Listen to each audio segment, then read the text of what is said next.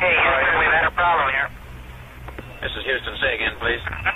Houston, we've had a problem. Can you predict an earthquake? Is it possible? We would all love to know, hey, it's coming in the next 5 minutes or the next 5 days. Is it possible? Yes, no, and sorta. So let's talk about the short range predictions. These are really the ones that we'd like to know the most. I want to know what's coming in the next day or the next 2 days. And I wish I could tell you that the scientists have figured this out. And the answer is no.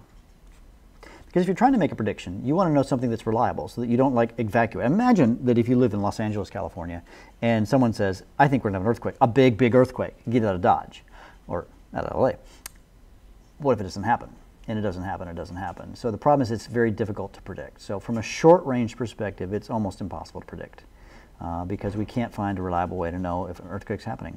So scientists have not figured this out. This is a quest of scientists. If there are ways or something we can measure that says it's on the way. Now, if you start seeing what we call these some small shocks, sometimes we can expect a bigger one to happen, but we don't know if it's for sure going to happen. Maybe the big one's already happened in that particular time frame. It's quite difficult.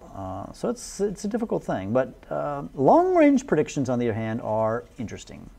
Because what you can do, for example, here's a classic example of, you got the North American plate, Acapulco, so this is in Mexico, and they can find earthquakes. There was an earthquake here in 1985, 1996, and 1979, and all these different years. And then sometimes we have these gaps. And these gaps, that means there's no earthquakes in this range, right? And we've got, this plate is moving this way, and this plate is moving this way, and we've got there should be one. And so we could say, since there has not been a release of the rocks in a long time, they're expecting that in this area we're going to get an earthquake. We can't say it's going to happen tomorrow, but we can say it's going to happen, the next X number of years. And so this is going to be an area that's going to be quite susceptible to earthquakes because of the gap. Does that make sense? Also, we can predict earthquake probability. Where are earthquakes going to happen? Again, we talked about where they happen, typically on plate borders. But here's a map of the United States, and the red, pink, or whatever color you want to call it. That's going to be the highest probability of earthquakes, at least of the 6.5, the big ones, right?